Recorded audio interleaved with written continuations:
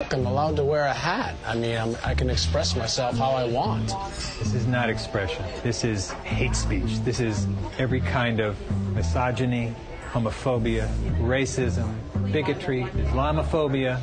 I can go on and on. Until you take that hat off, you will not be served. I'm not taking it off. Well, then you will not be served in this restaurant. Are you kidding me? Yeah.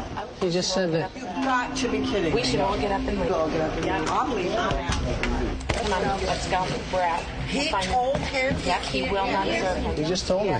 Let's go. I would never stay here.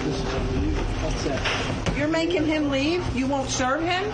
We won't serve him while he's wearing a hat that represents those. Represents what? Represents. Make American great again.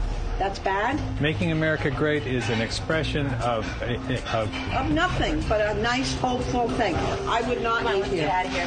Following her lead, both sets of diners are so disgusted, they head for the door. And we make sure that this is put all over everywhere. Everywhere. We're even going to call the news.